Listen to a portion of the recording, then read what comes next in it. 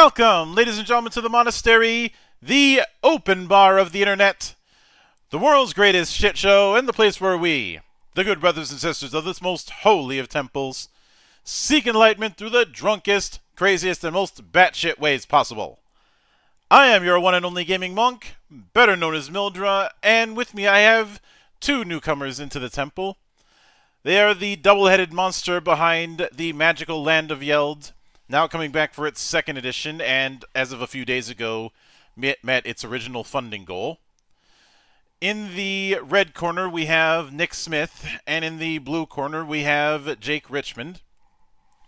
How you two doing today, man? Pretty good. Thanks for having us. Thank you for coming not bad on at all. and braving the hell of time zones. Hey, we get through it. We've got plenty of friends in Europe, so it's something we're used to. Don't I know it when it comes to time zones? I've somebody had asked me, would you have an easier time if you moved to Europe? No, because knowing my luck, I'd end up getting a bunch of guests who live in the States. Yeah. Oh yeah. That's always how it works. Nobody is ever where you are. So Murphy's Law would dictate I wouldn't solve the problem. I'd just trade one problem with another, which is kind of like saying it's less painful to get kicked in the balls than it is to get punched in the balls. Yeah. Exactly. Yeah, no matter what, it's a struggle. Trick question, because you're still going to be on the ground in pain. Right. That's right. Balls are balls, after all. But a tradition around here, aside from all of the drinking, is opening up with the humble beginnings, in a sense. So, with that in mind, I'd like you to walk me through your first introduction to role-playing games and what made it stick. Okay. I'm a lot older than Nick. We're brothers, by the way. We're siblings. And so my early introductions was I had a friend who got the Heroes Unlimited game book for his birthday, and he really wanted to try it out. And I think we were 11 or 12 at the time. So we took turns running it for each other. We didn't really understand how to play it or what it was. We didn't have any experience with role-playing games. We were trying to tell stories to each other and make characters and run them through adventures, and we kind of figured it out as we went along. And then, as the older sibling, I brought those ideas home, and I tried to run games for Nick and our other brother, Will. Yeah, and I think we ended up starting with probably like D&D 3.0. That sounds about right, because I was pretty young when that came out. And then I remember, I think that was my first game, sort of trying to learn how that works. And I got somewhat of a hang of it, but I don't think it was till we played the Star Wars D20 game that I really started getting into like mechanics and understanding how these things worked. That was which Star Wars the greatest. D20? Oh my gosh, I don't even know. This would have been around the 3.0, 3.5 era for D&D. Both of them were during that era, so... This was the first one. This was the one WotC did before, the Saga? Mm-hmm. This was the original one that came out a year or two after 3rd edition D&D. Yeah. I was working at a Wizards of the Coast store at the time, and so we just had piles of these books laying around, so I took one home with me and ran it for my brothers. Yeah, the first one didn't pan out all that well. Saga Edition obviously did much better. Yeah, absolutely. But when someone says Star Wars D20, it's one of those things that's I always have to clarify. Like when someone says, "Oh, I started with 1st edition D&D," and I'm like, "Okay, that's like 5 different games, so you're gonna be more specific." Sure, right.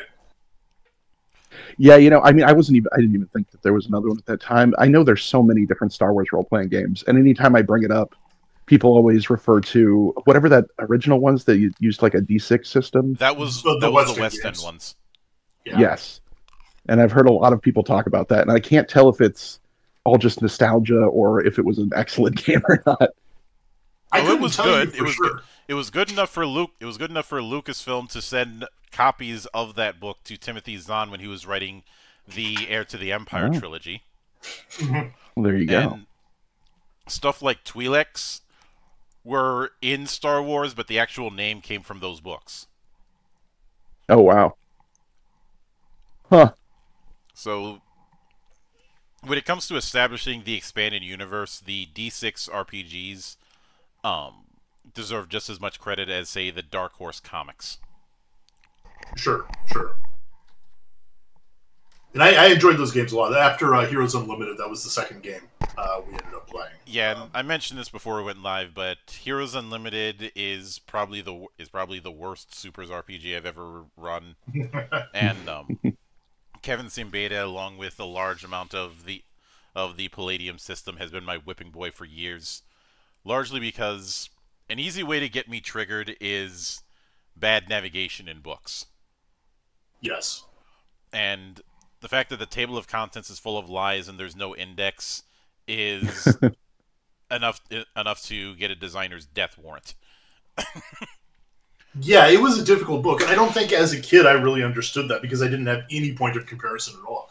Even as a grown man, it's a difficult book.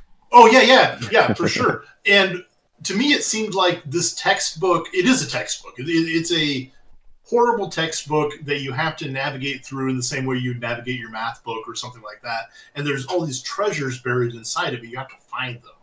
But my math book actually has an index. Mm-hmm. Mm-hmm.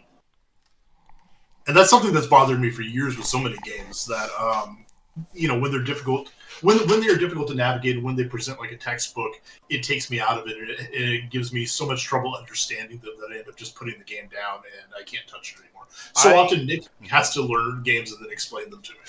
I ended up reviewing Traveler 5 not too long ago, and I didn't know that behind-the-scenes development was a bit of a shit show. I only found that out after I put out that video. But I had compared it to the owner's manual of your car. You know, that book that nobody reads? And yes, I'm including both of you in that. I know you don't read the owner's manual. No, absolutely not. No, you're right. Or that giant instruction manual for the TI-83 that we all had in high school, which we also didn't read. Yeah, I don't think I read that. I think we have a cultural understanding that we're not actually supposed to read those things. Which makes me wonder why they waste the damn paper for something that nobody's going to read. Right. But I studied web usability and bad navigation. There is what instilled the whole get proper navigation, otherwise you should be flogged kind of thing. Sure. And I can understand it like in 30 or so years ago when a lot of people didn't know what they were doing. I'm a little bit less inclined nowadays if somebody puts out a 250-page book that doesn't have an index. Sure. I'm thinking this is something that should be punishable by you getting dragged out and put in stocks while we all throw tomatoes at you. Well, I think one of the weird things about making your own stuff and being a very, very, very small company is that you kind of learn by doing. So you have something that you think you're good at, but making a game is not one thing. It's 20 things. It's 30 things. Publishing a book like that is so many things. And so even if you're really good at one of those things or you're really trying hard at 10 of those things, there's going to be 20 other things that you know nothing about. And you're going to end up missing 1 or 5 or 10 of them, no matter how good your efforts are. And that's if you're making a good effort. If you're just half-assing, you're going to miss more. One of the reasons we wanted to do a second edition of our game is because we missed some of those things the first time. Yeah. Now, speaking of that, before we even get to the second edition, how did the idea of because I had first found out about the Magical Land of Yeld because I was a reader of Modern Medusa, and I definitely enjoyed it.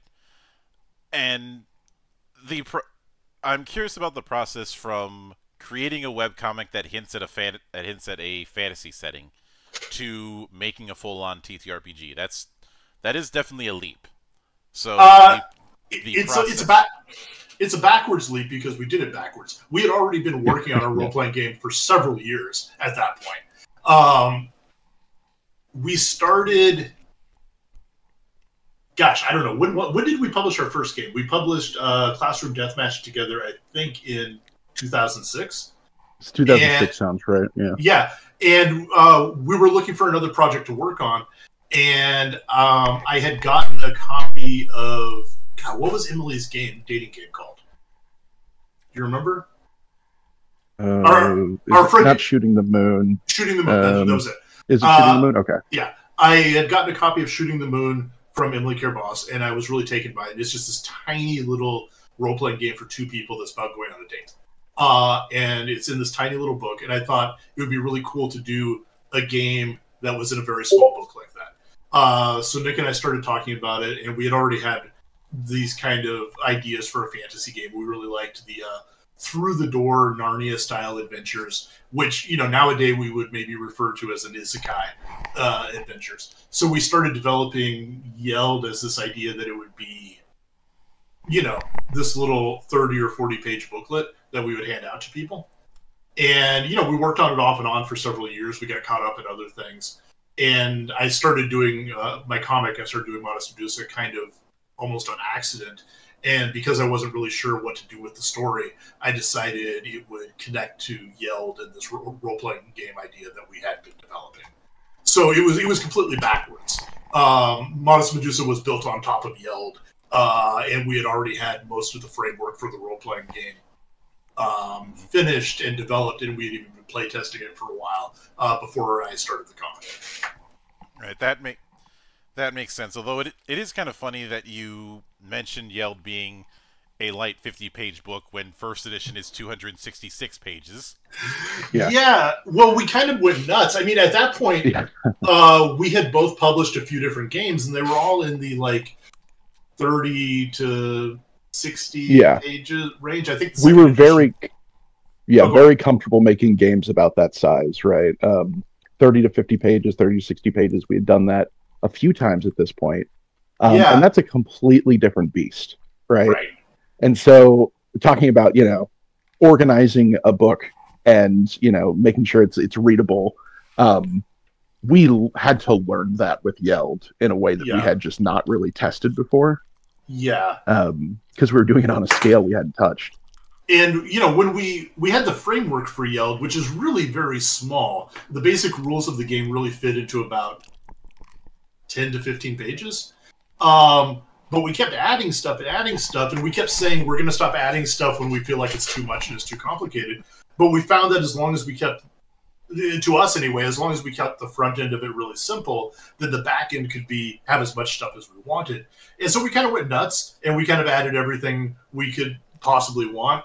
One of the things we kept saying is, wouldn't it be cool, if we had this? Wouldn't it be cool if we had this? And we couldn't find a reason not to add stuff, so just one more thing. Whenever someone says that they've added enough, I don't believe them. Well, I feel like, some games, you read the first 20 pages of it, and you're like, okay, that's it. This game doesn't need it anymore. And then you see that it has 400 more pages, and you think, oh, that is too much.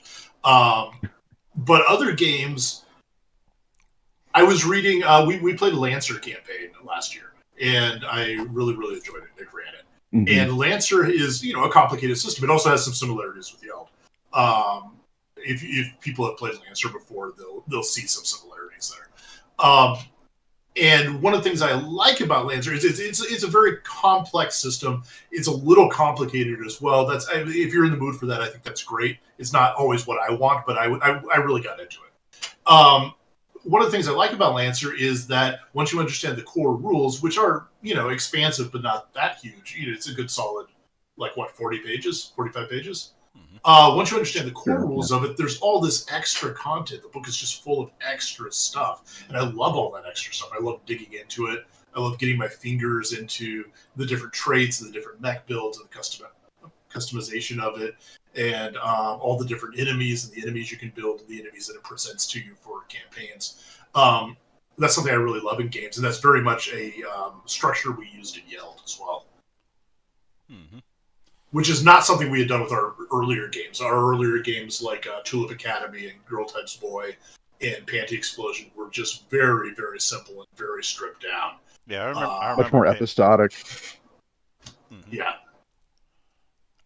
Now, with some of the games that you had mentioned, obviously Heroes Unlimited is using D100. Star Wars D20 was using a D20, and Right.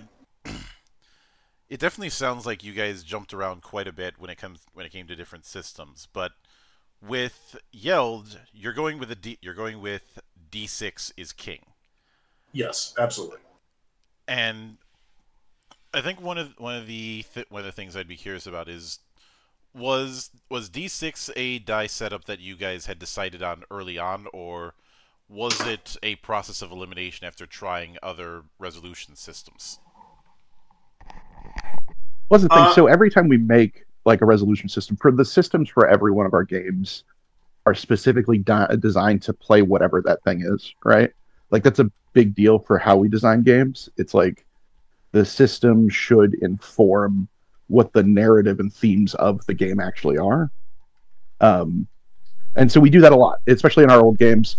With Yeld, I think Jake, when he originally sort of structured it, he had just used D6s as the baseline for that. And a big part of that, I know for us, is that D6s are accessible. You don't need to go buy some special dice. Everybody owns a copy of Yahtzee. Just pull out your Yahtzee dice. You can play the game. Same with using an 8x8 grid for combat and Yeld. Everybody's got a chessboard. Just pull out your chessboard. You can use it.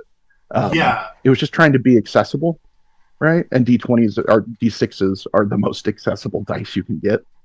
No, that was absolutely it. We, like Nick said, we try to build our games around, we decide what the game's about, and then we decide how mechanically we can do this. But one of the big things Yeld was going to be about from the very go was being something you could give to a group of children and say, let's try to play it. And that meant having easy to find and use mechanics, or not mechanics, accessories. Components. It had to be a six-sided dice. And I think, if I remember right, I think I wrote the base mechanics for Yeld in an afternoon. I was teaching at the time. And I think after class, I went to where'd I go? That crappy pizza bar. Yeah, so there was this pizza bar I went to after class, and I was, cooling down after a long day as an art teacher. And I scribbled out, 15 pages of notes that were the system, and the system did not significantly change after that. I brought them to Nick. Nick, how old were you at the time? Oh my gosh, how long ago was this?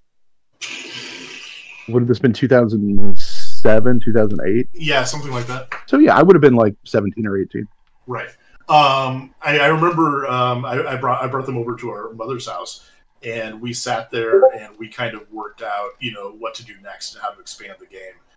And then for years after that, it was just, quietly going back and forth and working on the system and developing and fleshing it out and inventing new stuff for it, back and forth between the two of us. Mm-hmm. And obviously you're using D6, but since D6s can come from a lot of different areas, it reminds me a little bit of Year Zero in the sense that it's a D6 pool, but where those D6s come from can be a variety of sources. But unless I'm misreading, and feel free to correct me if I'm wrong, because a lot of systems are cramped up in my head, so there can be some crossing of the streams, as it were. By the way, folks, don't cross the streams. I'm a professional, allegedly. This is a aim high kind of approach with the D6s. You're aiming for a high sum. Yeah. Yeah, again, we needed the base system to be very simple. So what you do is, if the game master says, I want you to try to climb this tree, what you do is you take your strong core dice, and your core dice are your 4 stats. They're strong, tough, smart, and brave. So you take your strong core dice, maybe you have 2 strong dice, and you look to see if you have any special dice that'll help you, like any climb dice. So maybe you have a climb die. So that's 3 dice altogether. And then you look at your sword, for example, and your sword gives you an extra strong die while you're holding it. Because, everybody wants to hold their sword while they're climbing a tree. So that's 4 dice you're going to roll together, and you're going to roll them And in the first edition, you were comparing that to the Game Master's role. And yeah, you want to build your die pool and then aim as high as possible. Very simple mechanic. In our new edition, instead of rolling against the Game Master, you are rolling against a challenge number determined by the adventure's difficulty and your rank. Mm-hmm. So instead of everything being contested, you do have static difficulty numbers that can be used. Yeah, there are contested rolls as well, but those end up being between players or between monsters. Mm-hmm. Which, by the way, since the isekai thing was brought up, allow me to bring up an old joke that some people really hate when I say. John Carter is an isekai. Oh yeah, but it is. Of course. Yeah. So is Alice 100%. In Wonderland. So is Inuyasha. Yeah. Alice in Wonderland, I'm a little bit 50-50 on, because it's not quite known how much of that was just a really, really bad trip. Sure. But I think I think the wish fulfillment of I want to quit out of my world and go to this different world where I can have an adventure and I can experience the kind of things I like and I can be good at something, even if it's scary and it's weird, is broad enough. And I think that isekai is not the perfect definition for all these things, but it's close enough. Mm-hmm. It isn't. I just like using that because I like giving people who complain about isekais as much shit as I can. Oh yeah. No, exactly. I see all the time. I see people complain that it's a genre that's destroying anime, and it's I mean, there's a lot of really bad ones out there, but it's also it's a genre we've had for decades, or for centuries, and we didn't really have a good name for it. What I thought was interesting was that's always the thing that Sorry, go ahead. That's always the thing that I bring up with this sort of thing, is that the term may be new, but the actual storytelling motif is not. And as far as people saying that it's destroying anime because there's so many ones taking that approach, hyperbole in the same way that Mark Twain once said that sarcasm is the lowest form of wit, hyperbole is the lowest form of critique. Right. But there's also the fact that a lot of people's favorite shows would probably qualify as that, and the idea of going into another world is nothing new. Hell, one could say that it's built on how people viewed going into the parts of the forest you're not supposed to in every fairy tale we all read as kids. Oh yeah, right. Yeah. I feel like the Lord of the Rings is this is gonna sound weird, has some pseudo isekai elements, because Frodo very much grows up on the idea of this broader world that he is desperate to visit, that he really wants to get out into the world and see, and he has to abandon his old life to go there. You're not far off. Yeah, well, it's not. I'm not right either, but I think there's elements there. Well, the reason why I say you're not far off is Tolkien kind of intended for Middle Earth to be this ancient history of what would become our world. Sure. I'm vastly simplifying it, because trying to get deep into things like the Unfinished Tales or Tolkien's letters are like, I do not have enough alcohol right now to dive back into that rabbit hole again. I did my time years ago. I'm not doing it again. Sure. And I refuse to be sober if I have to do it again. Right. But I'm no stranger to this idea of kids going into this fantasy setting and having adventures within it. But a lot of the ones that I have seen, and one of the big examples I'd say, even though it's not the same tone here, would be Grimm back in the mid-2000s, which coincidentally also used the D6 system. Go figure. I don't know if I'm familiar with that. Grimm I'm writing that down. was one of Fantasy Flight Games' attempts to jump into the TTRPG space, alongside Fireborn and some of the D20 stuff because this was the time of the D20 bubble and everybody was doing D20. Right. I'm pretty sure I was doing something D20, and I never touched any. I never tried to do any third-party D20 stuff, but something out there has my name on it. Oh yeah, there's a lot of D20 splat books that I did art for during that time. But the key thing is this one has a full-on class system, which is something that a lot of games in that particular subgenre, if that's even a word, don't have. And I am curious what prompted the idea of doing this extensive class system that you guys have. I mean, so Yeld's, I don't know if it's the biggest influence, but Yeld is heavily influenced by video games. Stuff we were playing together when we were kids, Secret of Mana, Legend of Zelda, the Final Fantasy games. And so we ended up representing that a lot in Yeld. Yeah, 100%. Both mechanically and like within like the lore and themes of the game. Down to the structure, which is, hunting down 7 bosses and going to their temples and fighting through it. Classic Zelda setup.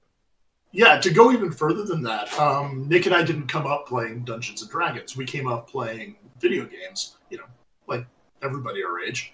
But specifically, we were I was playing a lot of JRPGs. I was playing Dragon Warrior and The Legend of Zelda and Final Fantasy Tactics specifically.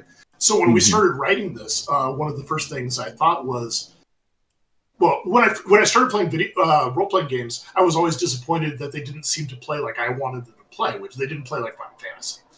And so we wrote Yeld to be like Final Fantasy, specifically like Final Fantasy Tactics, which meant a lot of jobs and a lot of job variations and a full job system where you're switching your jobs fairly regularly. That was always a goal. Which, given that, I'd like to go through some of the jobs and some of the influences. There's a few that I'm going to be skipping just because it's so blazingly obvious. Right. Like I'm not going to ask you what inspired the Black Mage because it's in the damn name. Right. Oh of yeah. Course. But would it be fair to say that freelancer is meant to be the jack of many trades? What one of my students calls the class for indecisive people. Yeah, 100%. I think so. And it also helps if freelancer was a classic Final Fantasy job. Yeah, it was though. It was meant to be the advanced full freeform affair when it showed up in like 5. Yeah, absolutely, and that's what we tried to emulate. But would it be fair to say that the Oathbreaker, for instance, is meant to be analogous to a paladin? In some ways, I think there's some themes there that are really like tie in well with paladin, but Oathbreaker is also just like kind of our barbarian stand-in, if we're using that kind of like classic D&D classes terminology. Yeah, I think it fits several different categories. They're also kind of a warrior or a fighter, right? Yeah, we didn't make any attempt to try to align ourselves to traditional Dungeons and Dragons categories, so we don't really have a paladin, and we don't really have a fighter, and we don't really have a barbarian. But Oathbreaker kind of captures all of that. I mainly said that because of the whole oath to the old king. And being the whole being the kind of the I was going to say man of the people, but I don't think that's appropriate. No, but I think you are right. The Oathbreaker is very much tied up in this idea of rebellion, that they are part of an older order that had to rebel against the current prince because he's evil. And the original version of Oathbreaker was much simpler, and then Nick came in later and rewrote it and added the oaths. Yeah, I mean, I really liked the idea that they were sort of reclaiming this thing that they had been called, right? The kingdom calls them Oathbreakers, the branding of this thing that's meant to like strike fear and sort of like create disruption. and the Oathbreaker comes in and they're like, yes, I break oaths because sometimes that's what you have to do because I'm trying to do the right thing, right? I suppose. And so there's some interesting mechanics there. I suppose it'd be better to call him a crusader. I can see that as well. Sure, we were trying to avoid anything that felt like it could have like a religious context to our world. Yeld doesn't really have religions necessarily. There are gods and there are older concepts of like worship, but there's not a lot of stuff like that. So terminology like that ended up being kind of pushed to the side. Yeah, it's one of the topics we wanted to avoid because, of course, the game is meant to be playable for younger players. I'm just speaking in broad strokes, and Totally. Yeah. When it comes to the shepherd, I suppose it could be the case of I will beat you with the power of friendship and this bow I found. Right. Sure. Yeah, I mean, I think Shepherd is definitely for players who want, they want a cute animal, right? They're not necessarily as into being combat heavy themselves, but they've got this cute pet that will protect them and protect the friends. That was definitely sort of the Shepherd theme. Yeah, we also wanted something. I don't remember what game I played as a kid, but there was definitely a JRPG where you had a very mundane job. Something like, there's always something like peasant or pilgrim or something. Yeah, but that ended up being awesome, and we like the idea that something like Shepherd could be very important to this culture as the people who protect the cities and the roads between the cities. And so even though it's one of the things that happens constantly whenever we talk to people about the game for the first time, they go, "Oh, shepherds seem kind of lame," and we're like, "Well, shepherds are awesome. You don't know what you're talking about. Let us show you." Let us show you how. Is like saying that nobody plays as Dan in Street Fighter, and then imagine the shame when a Dan player ends up showing up to the arcade and kicking your ass. Exactly. Or exactly. In my case, because we played a lot of Gundam games, I will always rub it in when somebody gets their ass kicked by me while I'm playing as a ball. Oh yeah, of course. Oh god. Oh, the shame. Because I do not believe in hitting a man while he's down. I believe in kicking him because that's easier. Sure. Well, you can't kick anything with a ball, though. But the Soul Thief. Would it be fair of me to say that it obviously there's the thief thing, but it is more combat related than the typical thief skill approach. Yes, the Soul Assassin. Yeah, the only thing the Soul Thief steals is people's lives. They if we're talking in D&D terms, they take the part of the rogue kit that is all about stealth. But really, they're a killer. They are an assassin. They are more than any other job. Their role is about murder, which is difficult. We try to present that as a difficult thing, where like you're playing children, and one of these children is murderer because that's the job they try to take, and that gets to weigh heavy on them. And we think that's neat narratively, but one of the reasons we provide 8 different jobs is because not every group wants to have the murder kid in their party. Well, and specifically, we have a lot of mechanics built around the idea that, like, yes, it's a game about fighting. Yes, it's a game about having to fight monsters, but you don't have to kill monsters. And not every monster is like a mindless, bloodthirsty creature. A lot of monsters are just people. They have jobs, or they're trying to do whatever they're doing. And so we introduce a lot of stuff that's like, this is how you defeat stuff without killing it. The Soul Thief is specifically the opposite of that. The Soul Thief is, no, you murder everything. This is a dangerous world, and this is how you survive it. Yeah. An assassin.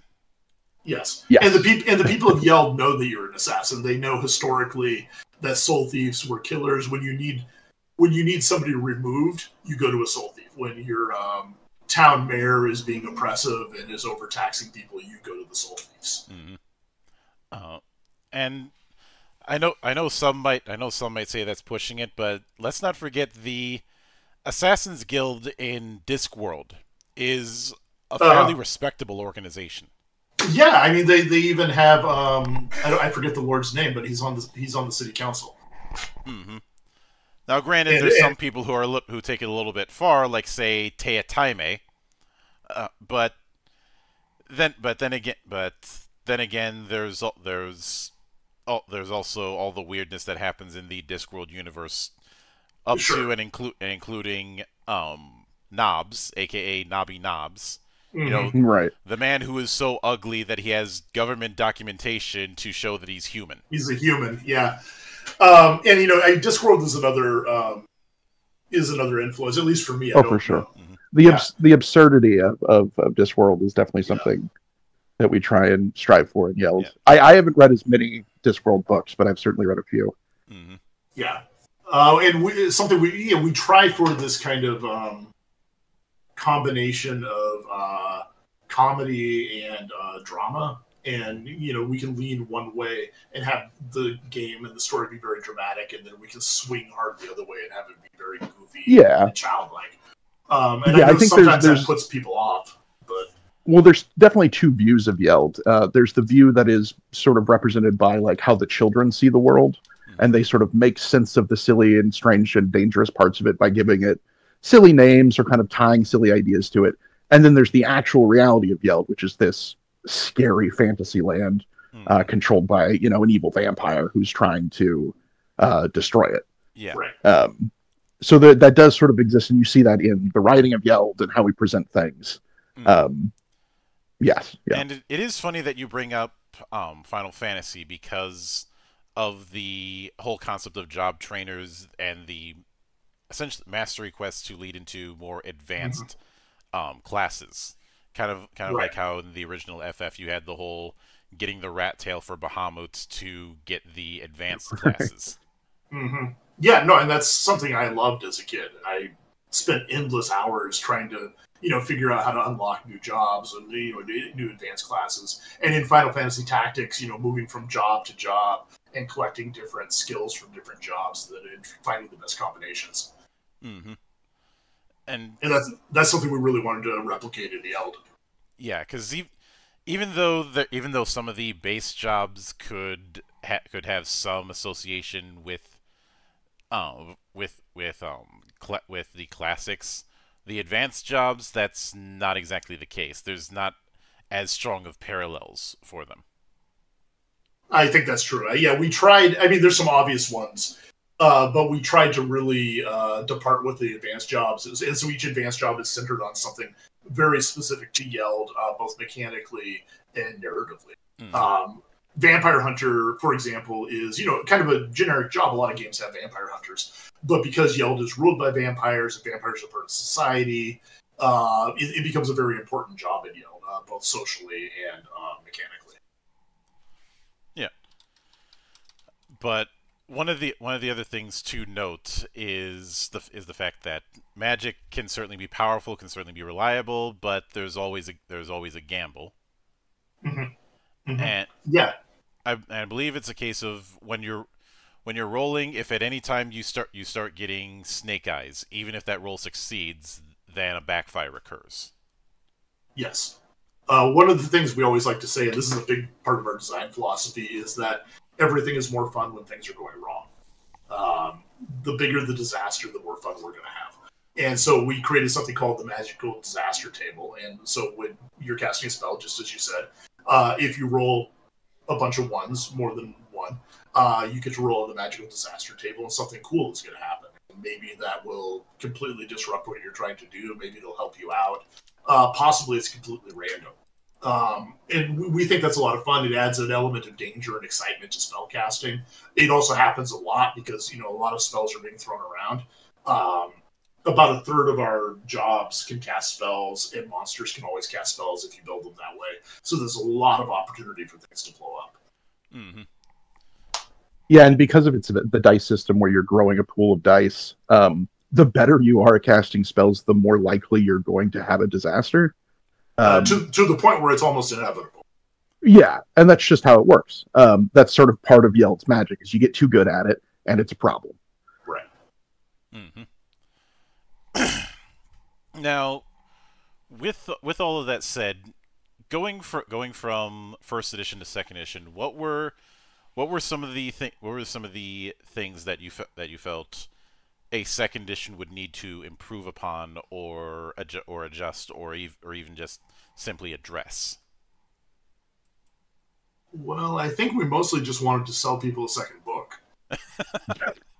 No, I'm joking, of course. No, there's a lot of stuff. So we didn't actually originally plan to do a second edition right away. We had planned to produce a second core rule book that was a complement to the first one, that was focused more on running games, and sort of later rank adventures, and more stuff to do with monsters and monster jobs, because eventually every player has to become a monster. That was our focus. We were working on that, and we were realizing that there was so many improvements we were making to like the terminology we're using, and we were cleaning things up in the new book, and we realized that the best thing we could do is just go ahead, go back, put out a second edition that uses a bunch of this new stuff we've come up with, this new language, this new terminology, just this new set of rules that we believe are a little bit cleaner, right? And so we backtracked, started to work on second edition, and now we've got that coming out in the next year, where we plan on putting out our second actual core book. Yeah, and it's interesting because, like Nick said, we didn't plan on doing a second edition. We like our game. We think it's good. We're very proud of it. We like showing it off to people. And so when we decided we needed to make changes, the biggest change to our second edition is hundreds of tiny quality of life changes that probably most players won't even notice. Tiny little things, like Nick said, about the way rules are worded, or how different things interact, or how different pieces fit together, that just make the game smoother and easier to play and easier to understand. And we already thought the game was pretty smooth and easy to understand, but this just goes so much further. And it was nice to be able to go back and do that. Because we've been constantly developing content for Yeld, we put out new expansions every few months. We've learned a lot as we've done that. We've learned a lot of different ways to manipulate our system to make small, interesting changes. And we've also gotten a ton of feedback from people who play the game. So when we decided to actually dive into doing a second edition, we saw that there was so much we could change without actually changing the game. If somebody's played Yeld before, they're going to be able to walk right into second edition, and the game's going to be familiar. They're going to know how to play it, but they're going to see that it's easier now, simpler now, clearer now, and there's a bunch of new cool options that they didn't have before. I think we're both much more aware of the identity of Yeld now. We've had so much time to sort of grow it and create the world, and there's so much history there now, that it would just be a shame not to actually take the opportunity to do this. I'll tell you what, the other really big thing that changed is that our original approach for Yeld is that we're going to have this very basic idea that you are children who travel to a magical land and stuff.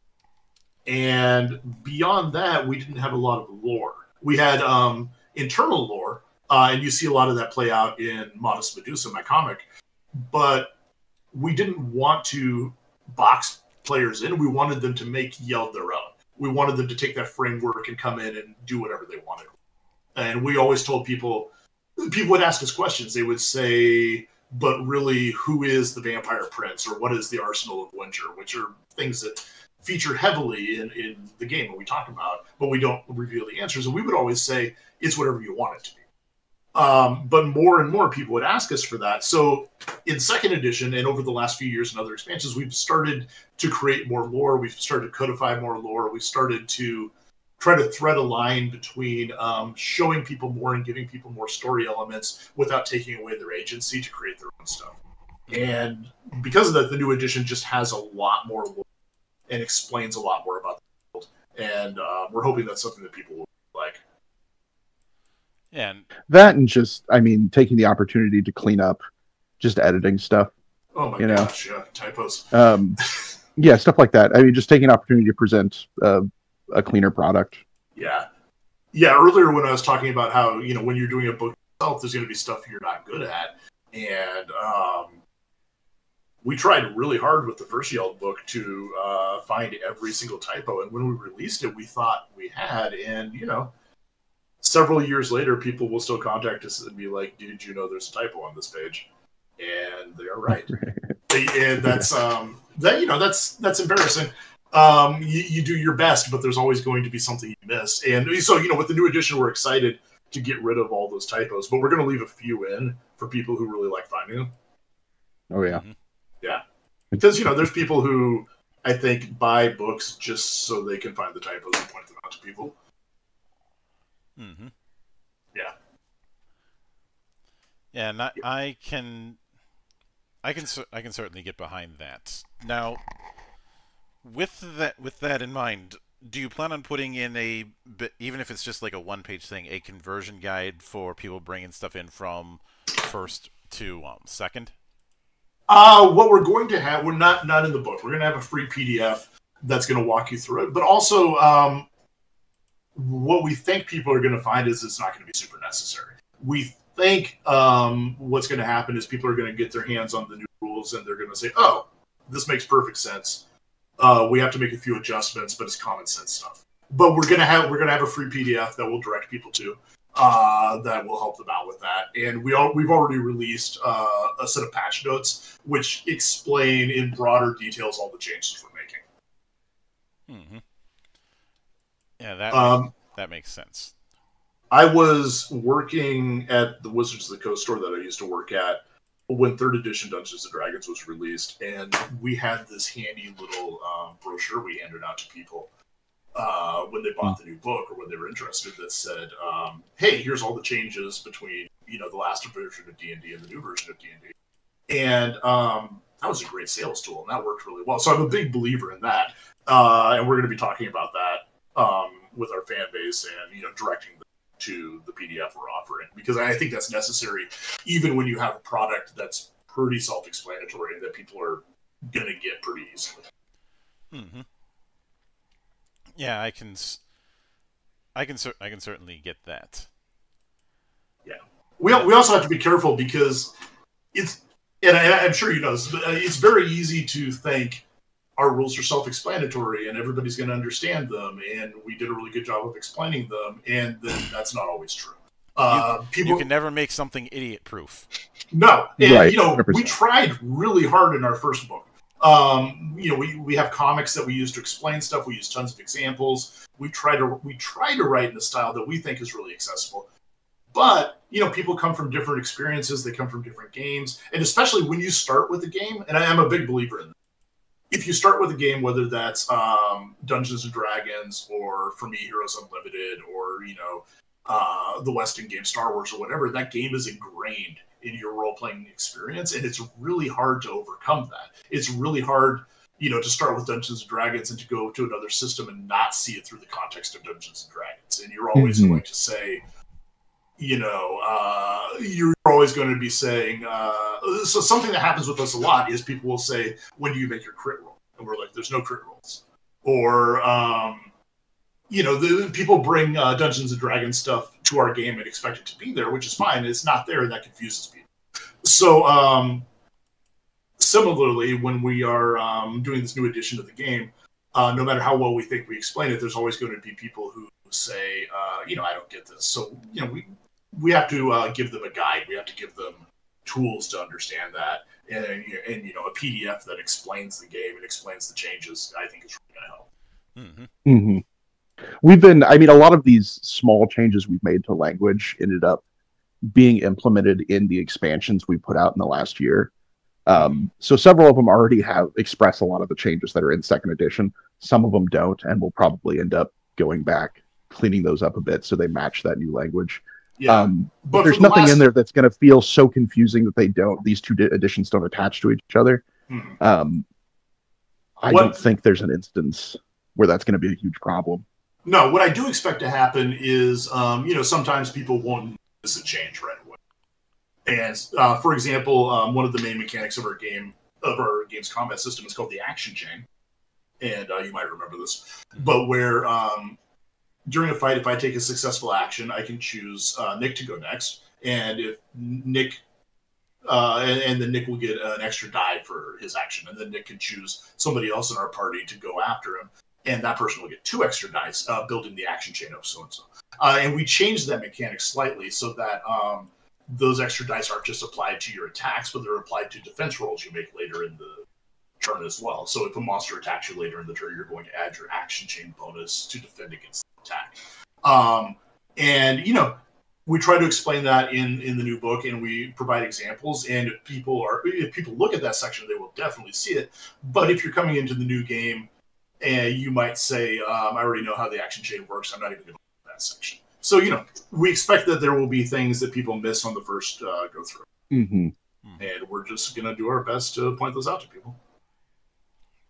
Oh, yeah, I can certainly get that. Yeah. Now, what would you say would be the page count you guys are shooting for? Is it going to be around the same as first edition, or do you think the page count is going to be different for this one? We are. When we originally went into second edition, we're like, okay, let's try and keep a similar page count, and then as we decided to say, you know, okay, we want to express a little bit more of the lore and expand on that a bit, and redesign the monster formula for designing your own monsters, because that needs to be more clean. And then I think inevitably we ended up with 100 more pages on top of that. Yeah, we are cleanly at 350 pages, and it might be a little more than that. And I think that may sound like it's a bunch of bloat, but in fact, it's a combination of, we added a bunch of new content, we added a bunch of new lore. Like for example, content-wise, there's several new jobs. There's 2 new advanced jobs and 3 new monster jobs in the book now. Mm-hmm. But also part of it is I did all the layout for the first book myself, and I'm not a layout person. And so the first book is a little crammed, and it doesn't look great in some ways. But I've learned a lot about layout since then. And what I didn't learn is that we should hire somebody else to do it. I'm still doing it this time. But we've learned a lot, and because of that, we're spreading out the book a little bit and giving the text and the images a little more room to breathe and a little more room to be organized. So that eats up some of the pages as well. Mm-hmm. Yeah, that makes sense. We're going hardcover this time. Oh, it's also a hardcover book, which will be wonderful. Yeah, which doesn't add to the page count, but it makes the book heavier. So, you know. I mean, I think once we hit after 300 or some odd pages, not having hardcover, it's just a death sentence for that poor book. Yeah, the first book should have been a hardcover, in hindsight. Mm-hmm. I can certainly see that. Now, yeah, what would you be shooting for as far as a release window? Not a date, but a ballpark. Okay, well, that's something we can be really pretty firm about. We when we did the first Yeld book, we were pretty sure we were almost done with it when we did our Kickstarter for it, and then it took us another year and a half. This time, we made sure that we were more or less finished. So right now, we're cleaning up some of the text, and I'm doing the last bit of art. We are planning on delivering our book to our printer in late March, and right now the estimate is that we'll have books back in late July. So we're going to be shipping, if everything goes well, which it does not always, we are going to be shipping books in August and September, and they should be available through our distributors, Indie Press Revolution, by September. That's our goal. Certainly, if things go wrong, it might be our release might be pushed back into the fall. I don't think there's any way, short of one of us passing away or losing a limb or something, that the book won't ship this year. Mm-hmm. Yeah, we are so over-prepared for this right now. Yeah, we have plans for the next few years, so we want to keep a schedule. Yeah, we don't want this book to drop. And we are more done. We're not done with this book, but we're more done with it than any project we've ever announced.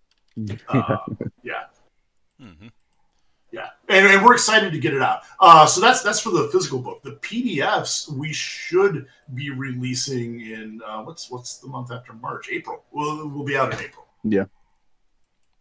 I think I could say that with like 99% confidence. Mm-hmm. Yeah. I will certainly be be looking forward to it. Well, thank you. So, with that said, I do want to sincerely thank you for taking the time out of your schedule to come all the way to my temple and enjoy the madness that happens here. Sure. Thank you for having us. Yeah, 100%. And anytime you see fit to return, the door is always open. As I often say around here, drinking is not mandatory, but it is encouraged. Well, thank you. Thank you. I would love to come back, and I would love to come back with a drink in hand. And of course, a sincere thanks goes out to everyone who took the time out of their schedule to come onto the show and enjoy the madness.